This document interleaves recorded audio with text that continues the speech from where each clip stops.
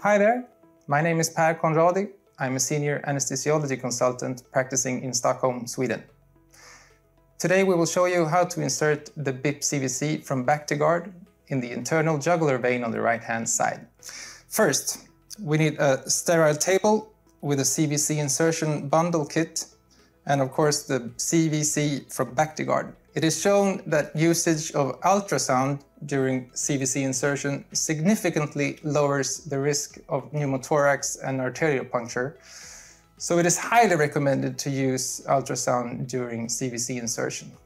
Of course, we also need a patient who ideally should be clean, placed on a clean bed with a 15 to 30 degree Trendelenburg position in order to minimize the risk of air embolism and maximize the distension of the vein.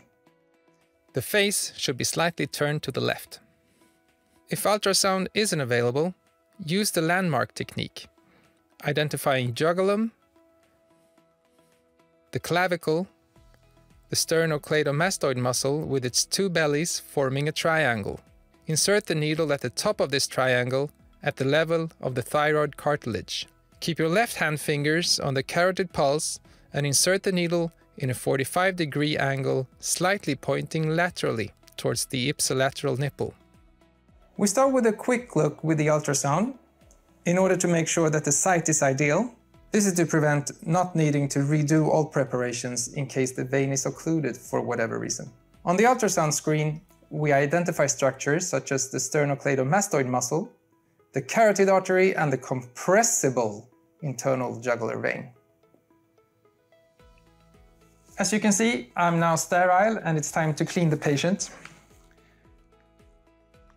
I use chlorhexidine antiseptic fluid and I clean a big area in case we need to proceed to the subclavian site. After the chlorhexidine has dried out, and this is very important, it's time to cover the patient with sterile draping.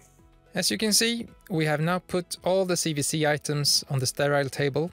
First of all, we have the central venous catheter. Notice the length marks on the catheter, and this is the 16 centimeter one. We have a guide wire with length marks. Make sure it easily slides through the dispenser and also retracts properly. We have a dilator, a scalpel, only to be used if necessary. We have suture wings, syringes with normal saline. We have the 18 gauge needle for the guide wire to slide through, a chlorhexidine patch, and local anesthesia, and 3-way luer lock extensions. First of all, I check the CVC by connecting it to a 3-way luer lock extension and fill them all with normal saline. Note that the lumen with brown color should be left open at this stage, since it will be used for guide wire withdrawal later on.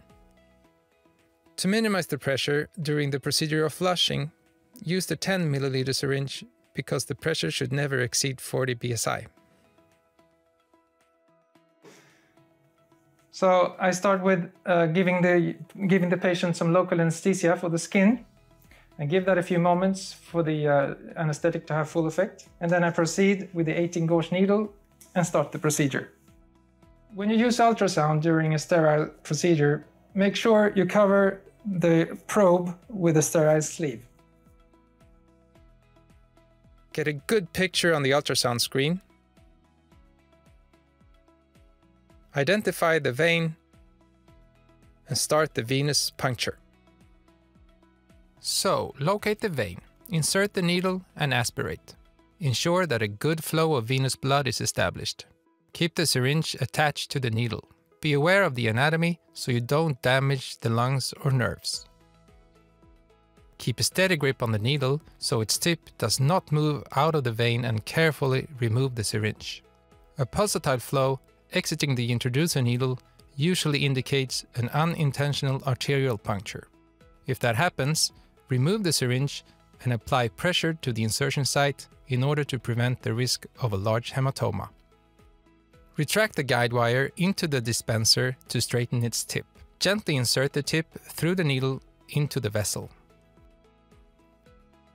If resistance to the advancement of the guide wire is encountered, withdraw it, twist it slightly, and gently try to reintroduce it.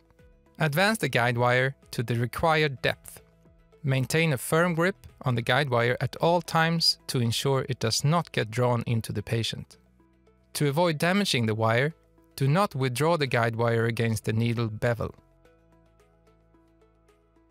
Advancement of the guide wire too far into the right ventricle of the heart may cause arrhythmias. This is easily detected with ECG, hence it is recommended to use ECG monitoring.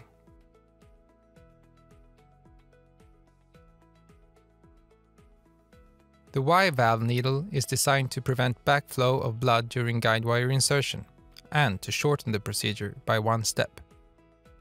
Attach the syringe to the straight-through connector on the Y-valve needle. Follow the same steps as with the straight needle. Then attach the dispenser tip to the side connector of the needle and advance the guide wire into the vein. The Rollerson syringe is also designed to prevent backflow of blood during guide wire insertion and to shorten the procedure. It is used with a straight needle and the guide wire is advanced through the rear end of the syringe plunger. After the guide wire has reached the desired depth, remove the guide wire dispenser.